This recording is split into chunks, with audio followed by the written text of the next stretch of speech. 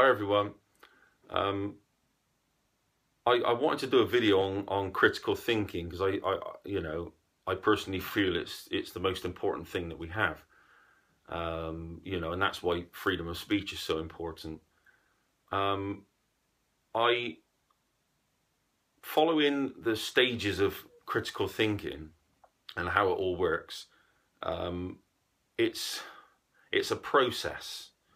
So if you get something that you want to decide in your life, you think to yourself, I wonder if, and then you go through all these different scenarios in your mind until you come up with what you're actually thinking and what you're actually going to do. Now, that process of what you've done thinking, that is not you. You are what actions you do at the end of that. That's who you are. So you should never beat yourself up for the thoughts you have. You should only judge yourself by the actions you do. And for an example, a friend of mine, his wife was critically ill in hospital and on life support. And this was going on for months. And eventually he got to a stage where he thought to himself, oh, I wish she'd just hurry up and die because I need my life back, right? I can't put up with this torture. Now, he beat himself up for nearly a year just having that thought, until he spoke to me. And I said, look, everybody has the right to go through these processes of thought to actually come to a conclusion. You have to think these things. We all have horrible thoughts, or well, that isn't what matters. That's part of the process to come to the end conclusion. And the fact that he thought that and then really beat himself up over it just proves it wasn't him. It wasn't him who that wasn't his opinion. That was just something that popped into his head as an idea to throw about to see what actually come out as actions. And the next stage on from things like we should never beat ourselves up for things like that. The next stage on from this is when you then would, whatever process you've done and then you've come up with a conclusion, you would then share it with people in your family, people in that room with you. So you would say, I've been thinking about something and this is the conclusion I've come up with. And then you would share it.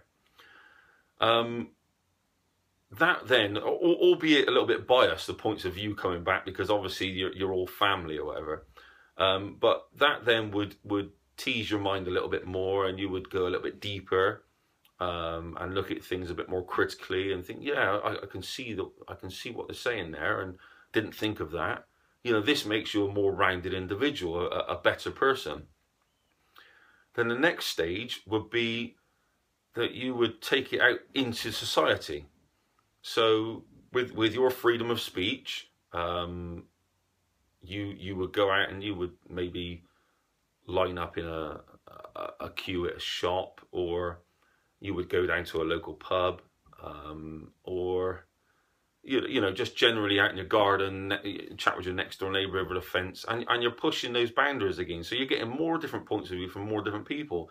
Now, these people who you go and choose to mix with become part of you, because their opinions obviously get thrown into your mind. That's your limitations. Your limitations are the people you speak to, as in points of view. So you need to surround yourself with well-rounded individuals who don't mind sort of setting their ego to one side, because you get two people in the same room who are clever, who can set their egos to one side and just talk. Out of that conversation, they both learn so much more, and they move on. And it's your right to move on. You don't have to stick by what you said yesterday. You need to just move on and become a better person today for everything that you do through critical thinking. Now, you may then move on to, you may move on to the fact that you read newspapers and maybe you watch mainstream media, and then you would move on to, YouTube, Google, the internet in general. All these things are fantastic. Never let anybody tell you that, oh, you're just a YouTube researcher, or you just listen to it. It's not about any one thing that you listen to or watch. It's about gathering the information from all these different sources to get the bigger picture And all these different people, the most well-rounded individuals, like I say, are the ones who've gathered information from every part and every type of society, and sometimes from all over the world as well, and brought it all together and thought about it with without the ego. And out of that comes a very important bit of information. And a lot of the time, that what you find at the end of that is the truth, because you can't deny the truth if you put the ego to one side. The truth is there. The only thing that disguises the truth is when people engage the ego and then they choose not to believe something because they feel more comfortable believing what they believed before or whatever. So at that point, when you gain that knowledge, it's your duty to share that knowledge with other people, because to withhold important knowledge that you've took a long time and a lot of processing to do is to do society an injustice.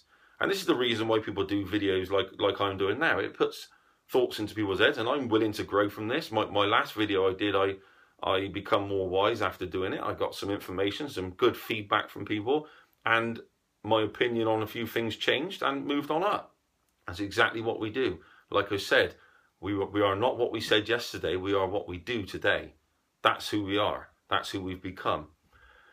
And the thing is, what we've got in England is an attack on critical thinking. And this is, you know, albeit David Cameron's just a puppet for whoever's behind the scenes pushing the buttons. But David Cameron's done a personal attack on critical thinking. And the only people who would want to do a personal attack on critical thinking are people who don't want the truth to be known. They don't want people to have knowledge, because remember, a lot of people who like to rule over many others, the only way you can actually rule over others is through fear. So if you can keep people dumbed down and control their speech and control what they see, as in their news they see, you take away their knowledge. Now, lack of knowledge equals fear. You know, we only fear what we don't understand is a great saying. Now, if we can go on and actually process it and come to a conclusion, we get to a point in our lives where we don't need to be told whether something's legal or illegal. We know whether it's right or wrong. And that's the most important thing. Our enemies, anybody who's a critical thinker and anybody who likes to be independent and judge things for themselves, our true enemies are the people who commit the actions. So we need to stop looking for you know, big members, high up members of society, like say the Queen in this country, or for instance David Cameron, or even government in general, or a so-called Illuminati that exists somewhere. You know, these people are powerless without the people that take actions. The actions are the only thing that actually matter. So he can stand up, the Queen can stand up, anybody can stand up. I can do this video, I can say what I want to say. Whether or not that rubs off on anybody is up to them. But that is only words. Laws are only words put onto pieces of paper. That doesn't make them automatically right. They are just someone else's opinion, or a small group of people who've decided to put that law up together. The only people who enforce that, and the real evil in this world, the real evil, are the people who carry out the actions to reinforce things that are morally wrong. And I don't care what excuse they use. I don't care if they say I'm just following orders, or I'm you know, I've not really, I don't think about things like that. I just do what I'm told. That's a bad person. That is an evil person. And a person who does that should be, you know, should be pushed out of your life as soon as possible and made distance from.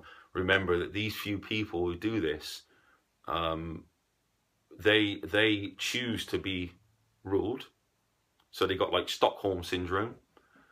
They fall in love with their capture, and they fear that they're completely controlled by fear, and they need to reinforce that fear They need to reinforce that system that they're under, hoping that they're going to get brownie points, that they're suddenly going to become, you know, the little nice little puppets for that system, and you know, they're going to be safe. That's what they're going for. They're going for being safe, but at the expense of all the people in the world who wish to be free. So remember, we can all say what we want to say. Words are just words. Things written down on bits of paper are just words put onto bits of paper. The true enemy, the enemy of us, are the people who put those words into actions for someone else without thinking critically. Thank you.